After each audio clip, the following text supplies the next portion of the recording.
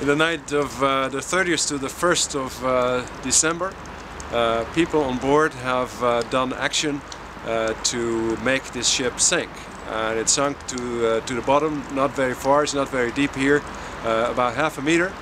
But everything below the floor has been filled with water, and very great damage has been the result. It has been clear that this was not vandalism, this was not kind of an aggressive action, this was a professional attack to the ship and maybe to me, and it is perceived by many people in the Netherlands as an attack against sustainability.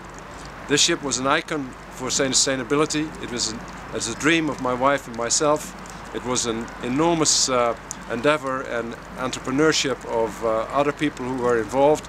Sponsors were involved, and so everybody feels this as a direct attack to themselves.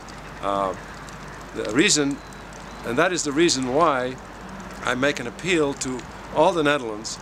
Now help me. This time, you know, because I'm a famous person, a well-known person, this occurs to me. Let me use it in a positive way and ask you directly. Think about it, keep your eyes open, your ears open, and help me finding out why this has happened. I'm not interested in who did it, but I put 10,000 euros on finding out why that happened.